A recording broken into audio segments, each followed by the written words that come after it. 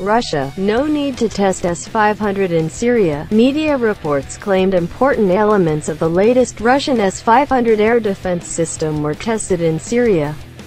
The Russian Defense Ministry denied the claims and said there was no need to test the weapon in Syria. Sources of Gazeta.ru online publication also denied the report, which claimed the trials exposed specific problems that were rapidly rectified. The very claim means there were no tests. Prospective arms and hardware undergo factory and acceptance trials. An acceptance act is signed and a report to the leadership is made. An order of the defense minister follows and the weapon is accepted into service.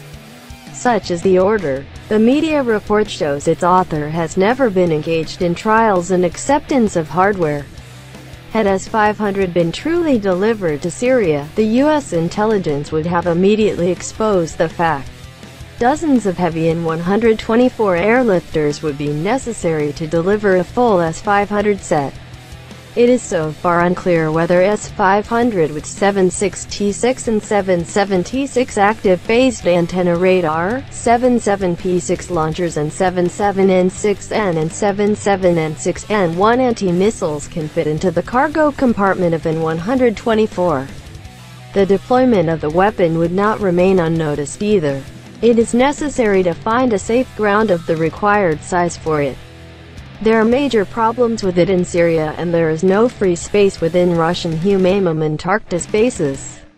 Upon deployment, electronic means of the weapon have to go on air and will be immediately detected by U.S. electronic intelligence. It cannot remain unnoticed anyway. Trials also envisage live fire. Western intelligence would immediately detect missile launches and an information war would begin. So far, even the deployed S-400 in Syria has never fired, as it has not been necessary. S-500 destruction range is 600 kilometers. The safety zone for live fire to the maximum range should be at least 1,500 kilometers.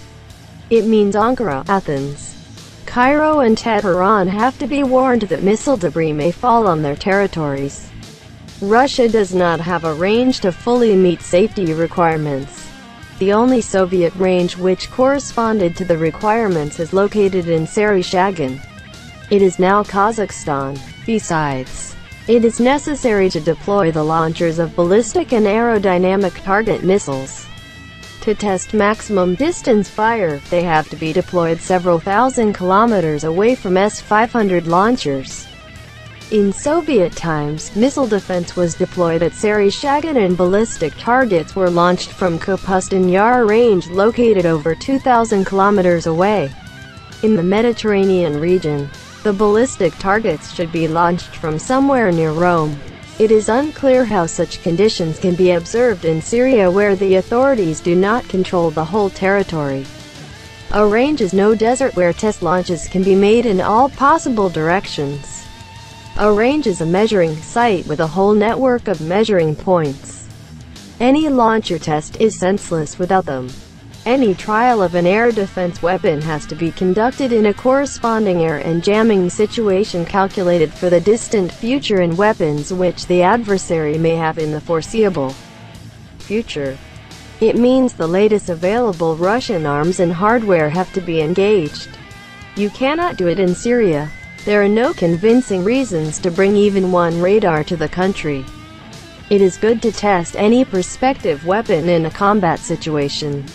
However, there is no air or jamming situation in Syria which corresponds to the declared tactical and technical characteristics of S-500. Terrorists in Idlib cannot launch spacecraft which have to be destroyed in the near space at an altitude of 200 to 250 kilometers. The adversary has no tactical and operational ballistic missiles and hypersonic craft. The terrorists have no manned aviation, to say nothing of stealth aircraft. There are no conditions in Syria that can develop it into a test ground for S-500 in real combat. It suffices to have available Panzer Taurus EU weapons deployed in HUMAIM Antarctic to fight terrorist drones, Gazeta.ru said.